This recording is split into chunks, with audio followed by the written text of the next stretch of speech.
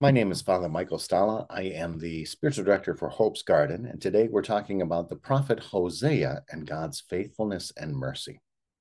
And the story of Hosea ends up getting married to a woman who's unfaithful to him, and he thought he would love her so much that his love would be enough, and that she'd never want anybody else. But he was shocked to see that he just wasn't able to give that to her. And it turned out it wasn't that so much that she wanted to be filled as she had kind of a bad habit. She didn't restrict herself to that which would bring her true joy. Instead, she was constantly looking for things that would never satisfy. And so he forgives her and brings her back, and she does it again. And he forgives her and brings her back, and she does it again. Hosea realizes that God had actually asked him to marry her because he wanted it to be a symbol. He wanted his very marriage to symbolize the people of Israel. The people of Israel had received so much in the relationship with God. He just bathed them with so many gifts. And yet, for some reason, they didn't stay in the Lord's way. They continued to sin and look to foreign idols and nations and ways of living. And they abandoned the way of the Lord. And so many times God had forgiven them and they had come back and they did it again and again and again.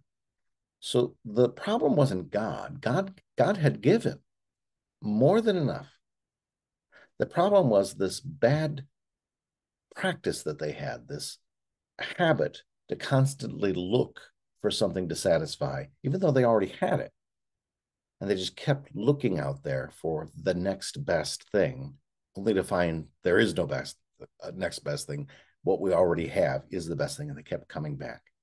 Now, God, a million times over, forgave them, just as Hosea kept forgiving his wife. And this is part of God's mercy. But Hosea believed if my wife knew how much I loved her, she would realize she already has everything. She doesn't need to keep looking.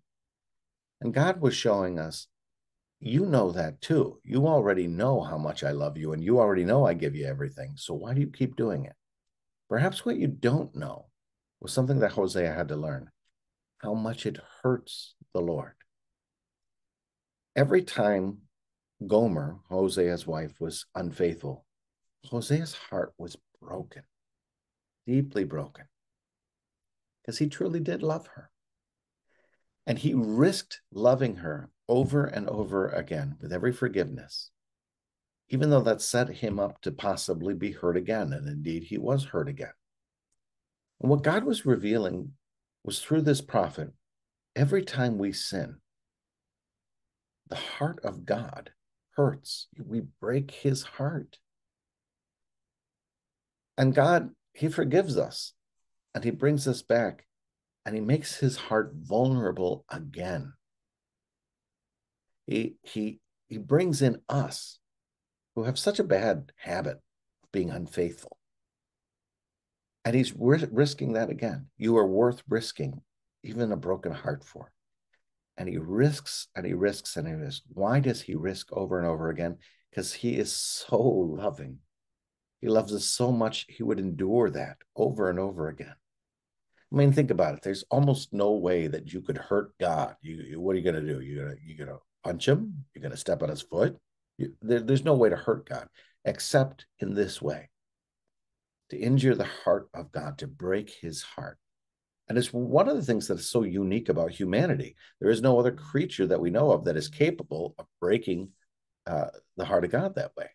So we do recognize in this that it is a beautiful gift that God has become so vulnerable that he loves us and is merciful to us and has forgiven a million times, even though he knows there's a pretty good chance you're going to follow your old habits.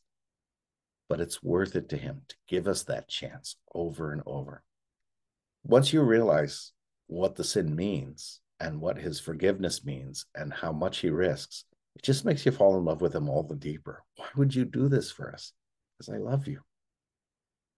And then you just want to respond with love. When somebody loves you that much, it does make you want to respond with love. You just didn't realize how much it hurt to be unfaithful. And upon realizing that, boy, I never want to hurt his heart again. Lord, you have forgiven me 1,000,000 times. Forgive me once more, that I might enjoy your love, true love, not a held back love, not a partial love, a love without defensive walls, a vulnerable, sacred heart. And I will do my very best never to betray you again. In the name of the Father, Son, Holy Spirit.